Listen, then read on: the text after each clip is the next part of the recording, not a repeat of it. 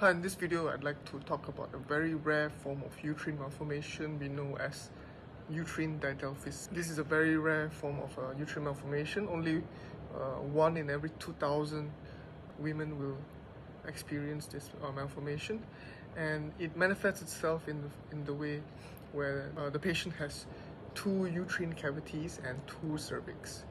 So basically it means double uterus and double cervix. Now this usually happens when there is a defect in the Mullerian ducts fusion during the fetus development. During week 6 to week 20, during this period, this is where the Mullerian ducts will fuse together to form a normal uterus with a normal cervix. So there must be some defects, some problem that happened at this stage, and then causing the baby to be born with this condition, with having 2 uterine cavities and 2 cervix. So once again, I'd like to reiterate that this condition is a congenital condition. You are born with it.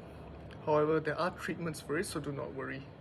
So symptoms for this type of condition usually includes maybe heavy bleeding during menses, severe menstrual cramps, several miscarriages if you had pregnancies, because having a uterine didelphys, it will be very difficult to sustain a pregnancy for long term because of the limited uterine volume on each side that exists, very suboptimal for a healthy pregnancy to develop properly.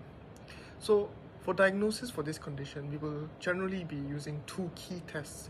First of all is an ultrasound, and then the second one is a HSG, which is a hysterosalpingograph, which is an X-ray of your uterus.